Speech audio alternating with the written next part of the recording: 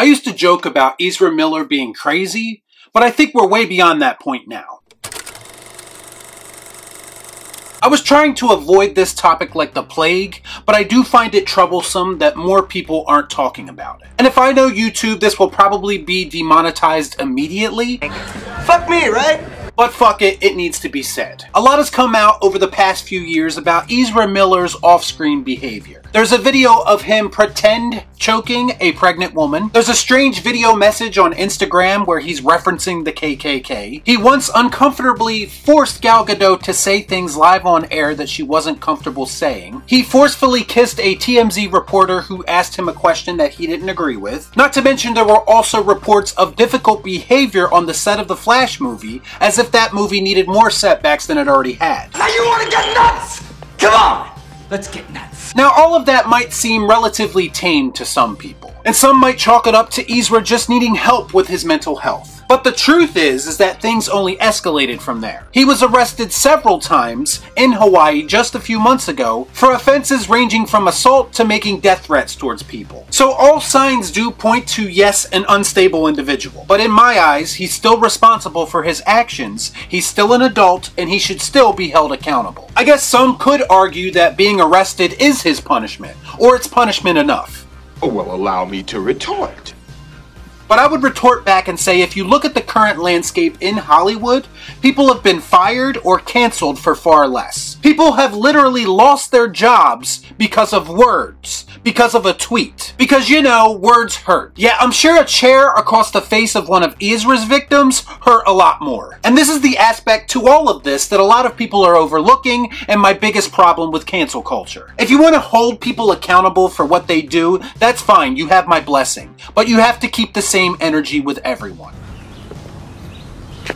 That makes sense. You have to be consistent, but that's not what happens. Some people are in a protective bubble and untouchable, while others are jettisoned out of Hollywood without a second thought. Where are all the tweets and hashtags coming to Ezra's victim's defense, or calling for him to be canceled or fired? If they exist, they must exist in a dark corner of Twitter somewhere, because I haven't seen them.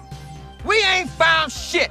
Did Johnny Depp get this same level of protection for accusations made against him? Absolutely not. The man was dragged through the mud and made an example of by Hollywood studios, and basically fired from every project he was involved with. He was essentially blacklisted for accusations. Let's say for a second that Johnny Depp wasn't 100% innocent in his situation. There is still a double standard with how he was treated and now how Ezra is being treated. Hell, I saw more people upset about Will Smith slapping Chris Rock than I do Ezra Miller's actions. What did the five fingers say to the face?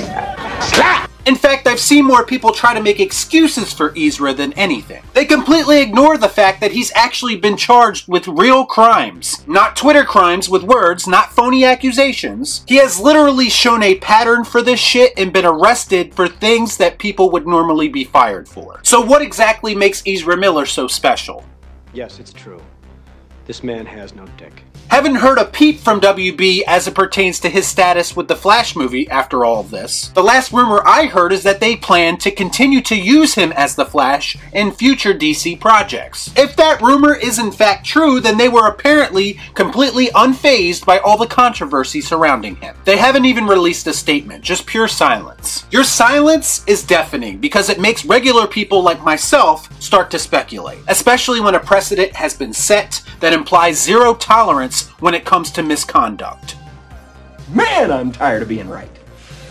But as far as we know, Ezra has not been removed from The Flash or any future projects. And don't give me this line of bullshit about how they've invested too much in this movie already. It's Hollywood. If they wanted him gone, he would be gone already. The part would already be recasted, and they would be doing reshoots as we speak. If anyone is gullible enough to believe that Hollywood is afraid of taking this level of financial loss, they do it all the time now because they're consistently making shitty movies.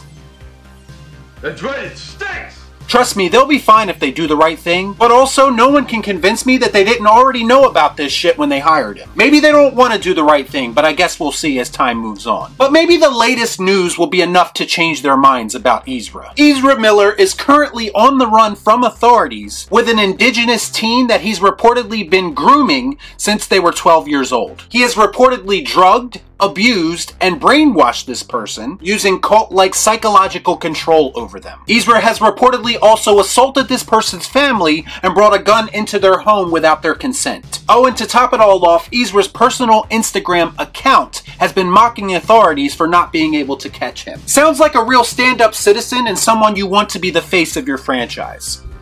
I knew it. I'm surrounded by assholes. And for those who might come to me and say, well, the teen has already denied all these reports. Wouldn't someone that's been brainwashed and manipulated say that exact same thing? And if all of this wasn't enough to make your stomach churn, Chief Bearcross, who is the uncle of this teen, testified to all of this. And he also revealed that Ezra once tried to sleep in the same bed with the 14-year-old before a chaperone stopped it from happening. What more do you need to hear exactly? What reason would these indigenous people have to make up such an accusation like this? And if everything's on the up and up, then why is Ezra running from authorities? And why was the teen reportedly basically abducted? I want to ask you a bunch of questions, and I want to have them answered immediately. This is a messy and disgusting situation, and it honestly boggles my mind that more action isn't being taken. Does Ezra have something on someone in Hollywood that grants him immunity from experiencing any kind of consequences? I don't know about that, but I do know this. If for some reason all of this is just kind of swept under the rug, and Ezra is welcomed back into Hollywood and used to actually sell a fucking Flash movie, then this would have to send up a lot of red flags everywhere that something isn't quite right with this situation. And I would say shame on anyone who's trying to minimalize it. I'm sorry to get this heavy in a video because I don't normally do that, but this is some real life shit. And I hope that everyone who is involved in this situation,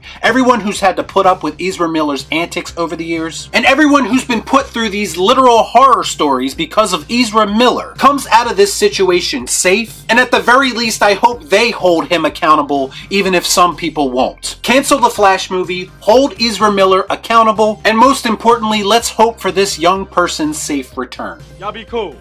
Right on.